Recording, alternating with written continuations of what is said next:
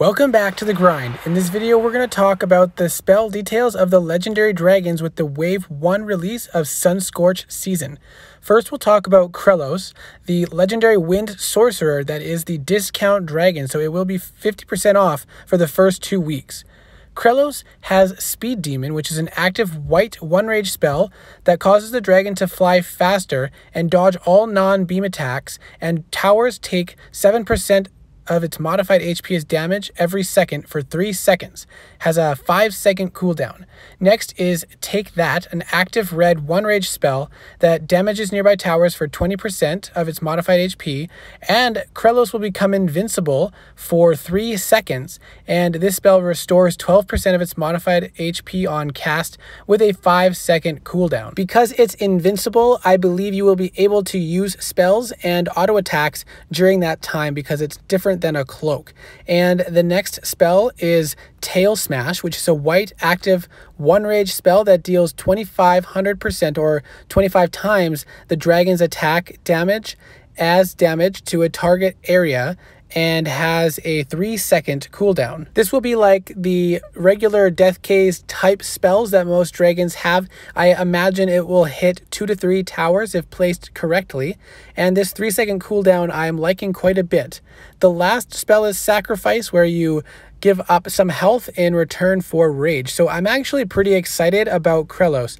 And when you look at his rage runes, it actually increases the duration of Speed Demon. So that's longer time that you're protected from spells and increases HP. So the one downside to this dragon is Speed Demon might increase your risk of flying over towers without being able to destroy them. Now, if you're using this dragon as a cleanup dragon, this spell is amazing because you just want to quickly get to the towers and then to the next towers without wasting time, so you can finish the attack as fast as possible.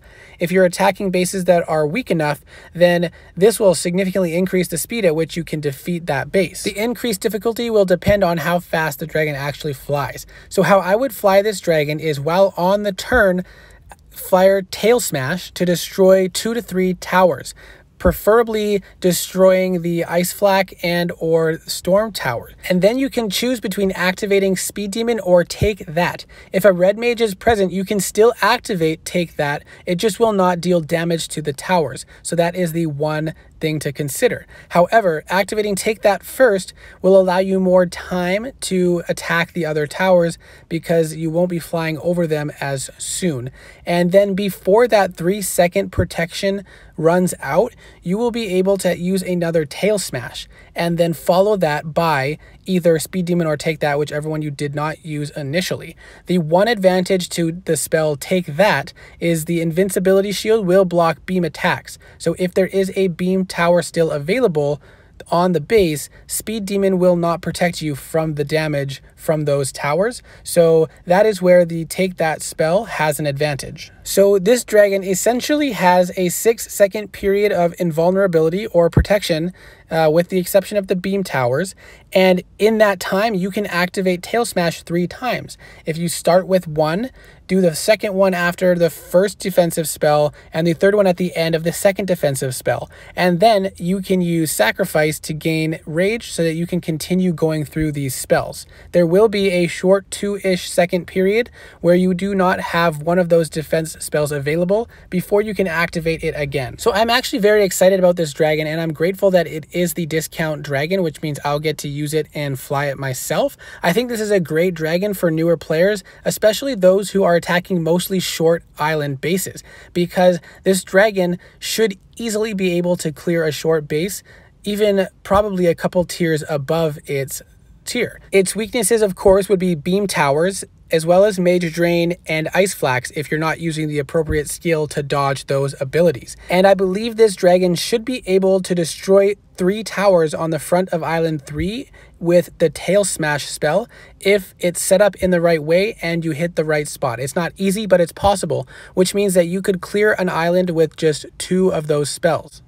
So I'm looking forward to this dragon. Now let's talk about Dross, the legendary Dark Invoker. Pretty cool looking Invoker, and there are some positives to this dragon and some negatives. I probably will not be getting this dragon, so I won't be able to fly it unless PG grants this creators faction the ability to test out the dragons again this season. So for Dross, the Invoke shot is Gloom, so the fourth shot of the Invoker is the Invoke, and then it has 3 regular ammo first. The Invoke shot will deal 16% of the dragon's modified HP as damage to all towers in a target area, and then will disable them, preventing them from attacking and using super shots. The disable effect will be removed when the tower takes damage. However, the smoke screen spell does deal damage after the cloak ends, but this will not remove the disable from the Invoke Gloom. So that is a key important feature of this spell. The next spell is Black Ash, which is a passive that once the dragon's breath attack hits a tower, it will cause the tower to take 50% increased damage from all sources. So if you use the first 3 shots on 3 different towers and then use the 4th Invoke shot to hit them, it'll take additional damage. Now the other thing to consider is I think the Gloom Invoke shot can hit at least 3, maybe 4, and maybe even 5 towers if placed correctly based on the radius. I'm not super experienced with the radius sizes, but this is a big strength for this dragon because the Gloom disable effect will stay until it takes damage even when other dragons enter the flight. So the next spell is Smokescreen, an active white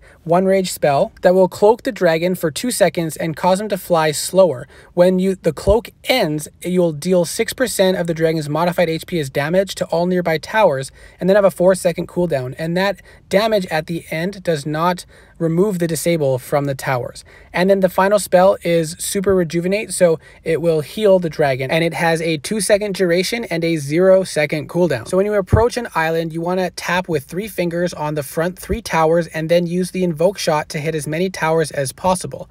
Once you disable those towers, before you get hit by super shots and damage, you want to use Smokescreen so that you can protect yourself, and then upon uncloaking, you will be exposed for a few seconds, and you will want to use the Rejuvenate spell to prevent yourself from dying. The thing I'm not sure of is if the Gloom Invoke shot will deal enough damage to destroy towers after you've placed the breath attack on it first, causing it to take more damage. I don't think that will happen, but it is something to test and see. You might still have to use additional shots on it afterwards to kill it.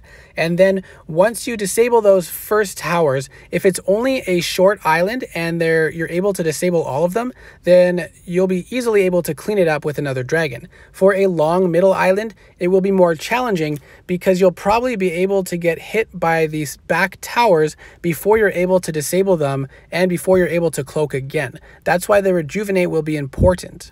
So I'm not quite sure how this dragon will do, especially as a solo dragon. It might have the potential to be a setup dragon, but it will really depend on how much damage this dragon will deal with the Invoke shot, as well as how many towers you can successfully disable with the Invoke shot. So I'm excited to see this dragon in action, and hopefully I'll be able to test it out myself. A couple more things to consider is that the runes will decrease the cooldown of Smokescreen by about 1.5 or so seconds. So this will decrease the amount of time between the extra protection you have from that cloak.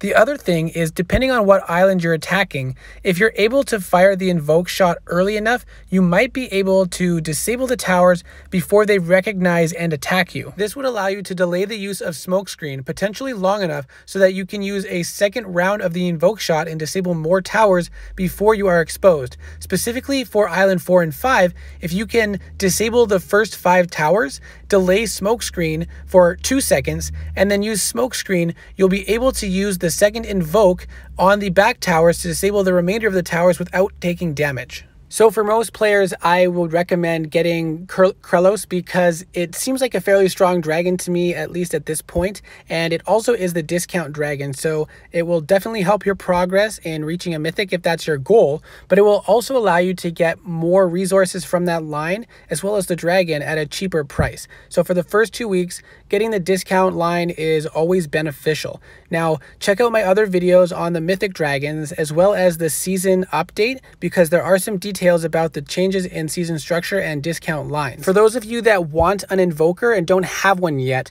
I would say save your sigils a little bit so that you can see how this dragon really works out. And again, if I have the opportunity, I will make some videos on flying that dragon as well, just to give everyone a better idea of what they will be getting.